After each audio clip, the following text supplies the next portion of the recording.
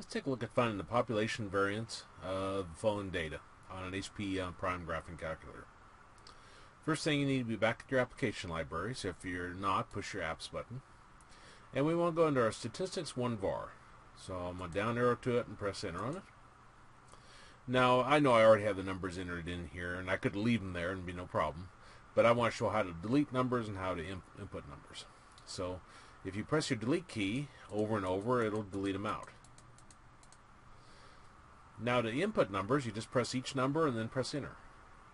So do 13, enter, 19, enter, 23, enter, 31, enter, 45, enter, 46, enter, 47, enter, 51, enter, and 53, enter.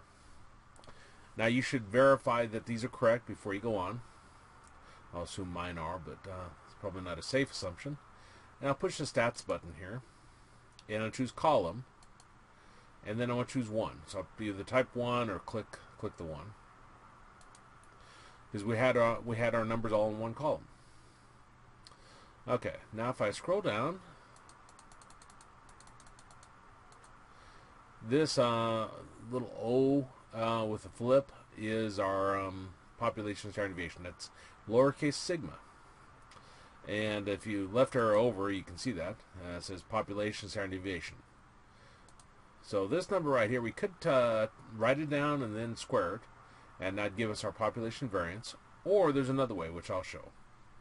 So go ahead and click OK here. And then I'm going to go to Home. So I'll click the Home button.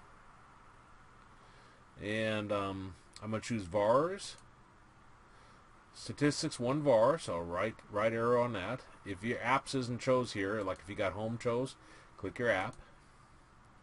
And then I'm going to right arrow over from Statistics 1 var. I'm going to right arrow from Result. And then I'm going to down arrow until I find my sigma. And there's lowercase sigma, so I'll press enter on it. And then I'll do my squared and press enter. So our population variance will be 202.91 rather than 2 decimal places. Now to get out of this, you just press your apps button and that'll take you back to your application library. In this video, we took a look at how to find the population variance on an HP prime graphing calculator.